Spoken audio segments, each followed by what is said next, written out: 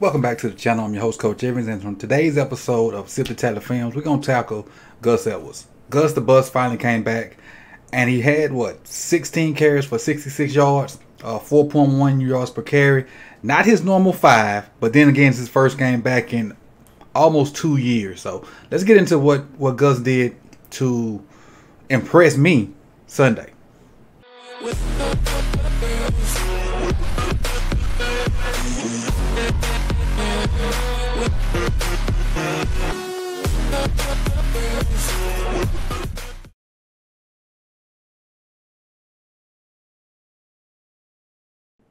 Before we get started, I'm going to make sure I shout out all the contributors to the channel. Without you guys, none of this stuff would be possible. And I also have one name left off that I need to add to that list, and I'll be doing that today or tomorrow. And that's Noah Driscoll. Noah's on this list also. So I'm going to add his name to the list sometime today or tomorrow morning. All right, let's take a look at this first play.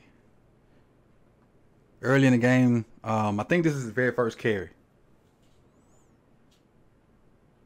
We'll let it run from this view and then kind of break it down from the end zone view.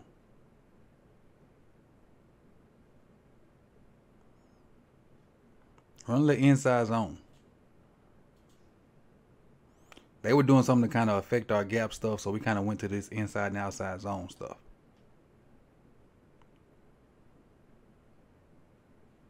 So again, on the inside zone, you're trying to hit front side A, which is the arrow, the hole that the arrow's pointing to now, or you trying to hit the backside A. One of them two on the inside zone. That's your goal. That's your aiming point.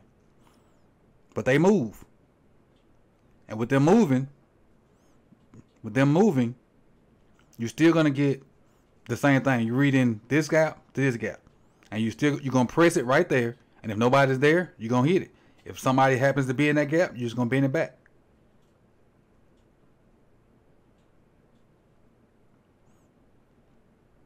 And again, you see, somebody's in that front side A. So what's the next best thing to do? That gap's closed. That gap's closed. The next best thing to do is bend it back. So you get your bend back. And again, with him coming off of the major injury he had, this is going to be what's important. Can he do these things? Can he stick his foot in the ground and go? He had a little there instead of just one cut and go. But, for Gus, at the size and the speed the size and speed he is, I'm cool with that. That's a positive 6-yard gain.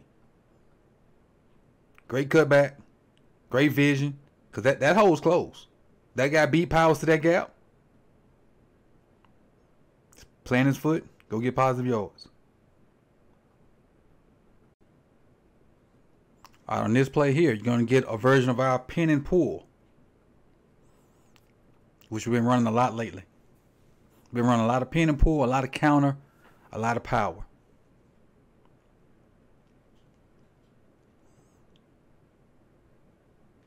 You don't get much, but still. Fall forward, that's what Gus does. Even when the play breaks down, he falls forward. Let's kind of go over the rules of the pin and pull. All right, so they run it to the left. So as O-lineman, if there's nobody in your right gap, you have to pull. So right now, looking at Linderbaum, and we're looking at, I think that's Moses to pull. Them the two guys that should be pulling right now. And again, Ricard's gonna be coming across the screen too. So technically, you got a third guy. Everybody else should block down. What's smart about this is Stanley don't have nobody in his gap, but Clowney tries to cross his face, and Stanley lets him, and now Stanley has somebody in the gap. And so now, with that being said, Stanley letting Clowney come down like that. Now you got Linderbaum out there on somebody. You got Ricard about to get out there on somebody. Then you got Gus coming behind. The thing is, Ricard should have been looking inside instead of following Linderbaum so tight. Because Linderbaum has this guy. Ricard need to come around and get his eyes that way. But he doesn't. He kind of keeps that path, and that's how Gus gets tackled. But look at Gus being patient. Trying to follow his block, being patient. And again, falling forward.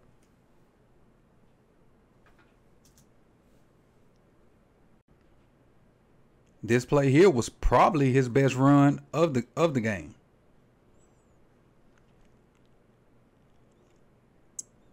It's like it's power, but they really got Duvernay coming across. And I'm going to show you the significance of Duvernay coming across.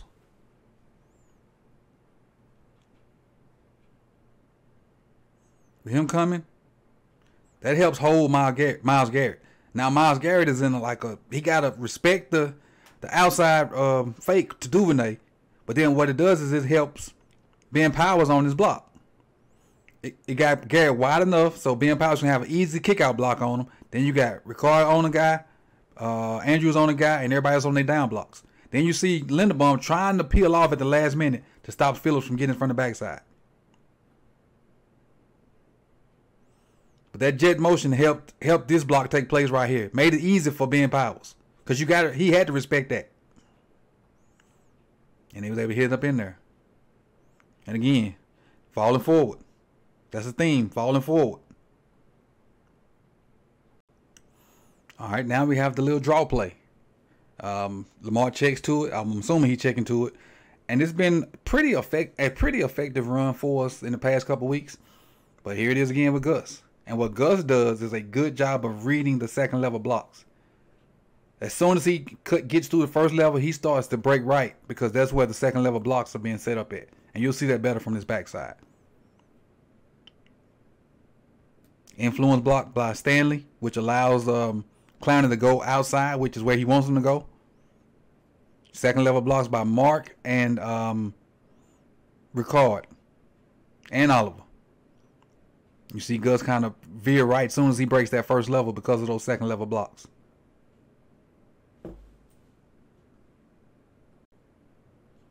We get a little counter action on this one. Get a lot of down blocks. Counter. What I don't like about this play is I love Gus falling forward. Just wanted to show you him falling forward. But what I don't like about this play is why is Duvernay pulling for linebackers? I know he is short and stout and pretty strong. But why is he pulling for linebackers? That's what I don't like. If you don't know, that's Duvernay pulling to take on a linebacker. And again, he's so not accustomed to doing this. With what Ricard's doing right here, he's supposed to turn that up right there. And then Gus fits him right behind him. Gus know where to go. Duvernay just don't. That cat on the outside don't matter if he not in the hole.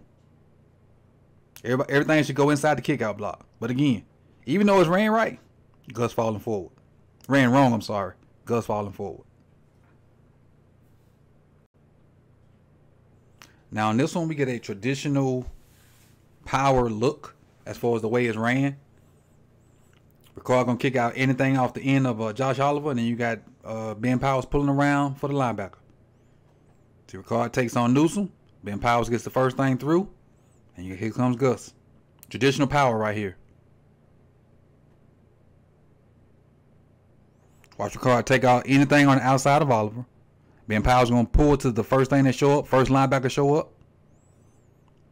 And Gus gonna stay patient. What I like about it is he was patient right here because at this point, you don't think anything's going to happen like it's a cluster. But he stayed patient, allowed these blocks to happen. Boom, right there. And now he got an alley to hit it. Now he has an alley to hit it. And he's going to run through the arm tackle of JOK. Falling forward again for another 3 or 4 yards. Now in this play here, we're going to get outside zone, which I don't know why we're running so much outside zone with Gus, but I do understand why we were running it in this game because they were bringing 2 off the backside. So we ain't gonna say Gus got, this play is suited for Gus, but, he got 3 or 4 yards on it. And he ran it right, though. He read his key, and he ran it right. Now I'll show you his key here in a second. His key is Morgan Moses, the cheek of Morgan Moses. See that right there? Well, and when he turns inside, he go up. He ran it right, but what I would have liked to see Moses do, and when he at this point right here, peel back on Garrett. Peel back and help on Garrett, and then let the running back have his one-on-one with the linebacker. Because once he stick his foot in the ground and get the head of steam, it's going to be tough for him to run through him unless he square him up. But I say peel back on Garrett because that's who kind of has the more impact on the play. Because Garrett's not hooked. Moses should be throwing a hand here to help anyway. He should be helping Zeitler with Garrett anyway. And Garrett was just his foot speed was just too fast for Zeitler. That's all that was. Nothing Zyler did wrong. His foot speed was just too fast for him.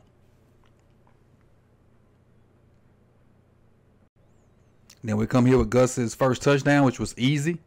I think it's a split zone all the way across.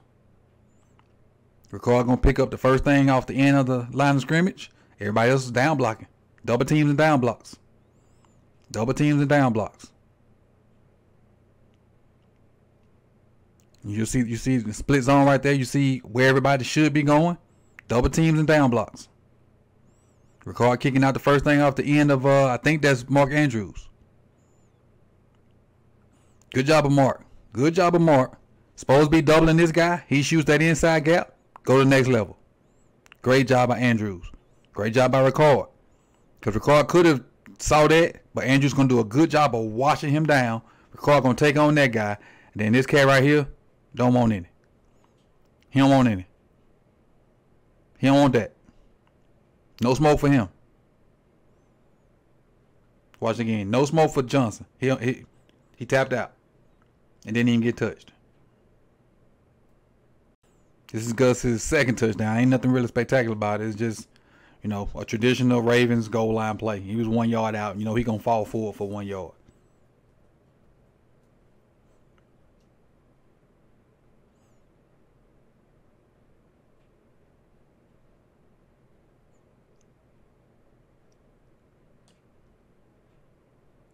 And the reason I put this on there is one reason I put this play on here. And I'm going to show you.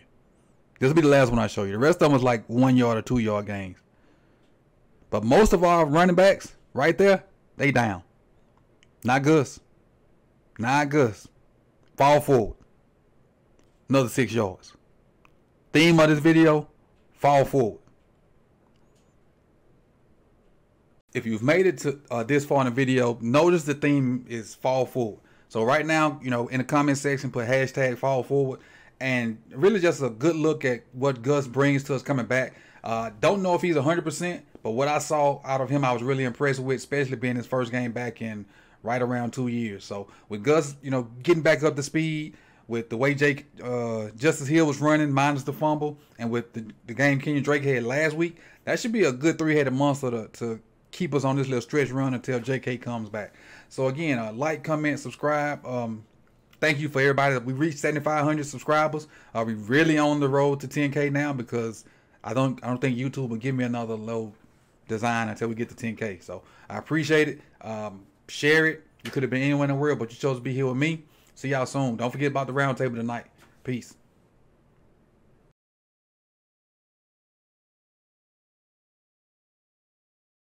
With